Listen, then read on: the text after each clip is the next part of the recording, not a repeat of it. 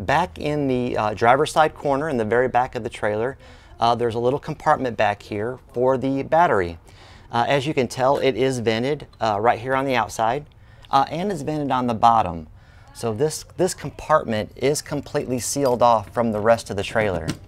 So inside there is where the 12-volt battery is stored, and as you can tell, it has a fiberglass compartment in there, which totally protects the inside of the trailer.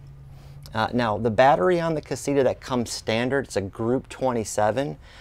We do offer an option, a Group 31 battery. It's called an AGM battery. The battery that comes standard is a wet battery. Both batteries will work fine. The AGM's a little bit nicer because you don't have to do any maintenance to it, whereas this wet battery, you have to check the water level periodically. You want to make sure that all the cells are topped off with distilled water. To remove the battery, what you're going to do is remove the wing nut, like so. And there's a little bolt, and you just got to make sure that you don't let it drop all the way down in there, because it can be tough to get out. And what you'll do is just lift this plate off, like so. And then bring out the bolt. So set those aside. Now, we made the leads to the battery long enough to where it will come all the way to the ground. So what you want to do is remove this little Velcro retaining strap.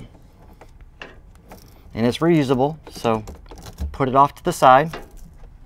You don't want to throw it away because you still can reuse it. Now, the batteries are heavy, so it's good to use two hands. And with both hands, just ease it down to the ground. Check the water periodically in these batteries, and you should do it at least every 3 months.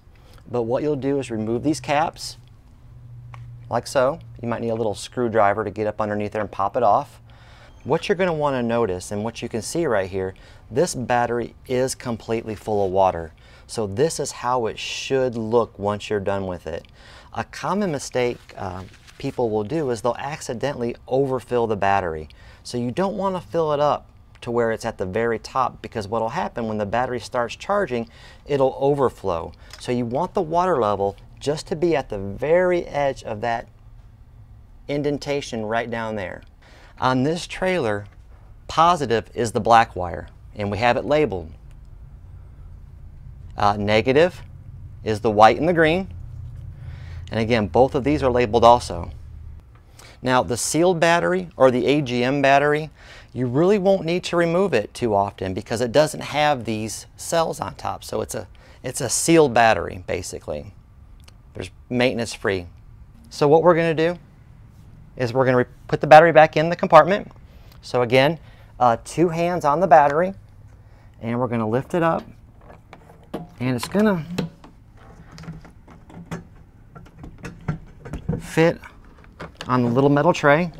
And then what you're going to do with two hands, you're going to push it back in there like so. It's going to slide all the way back in. It's going to stop.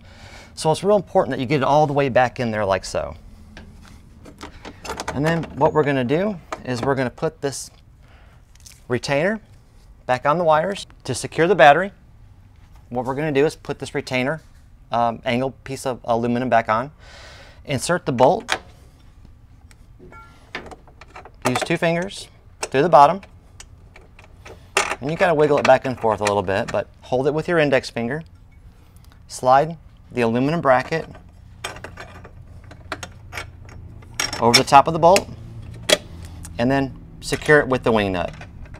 And hand tight's fine on this. You really don't have to get it super tight, just nice and snug.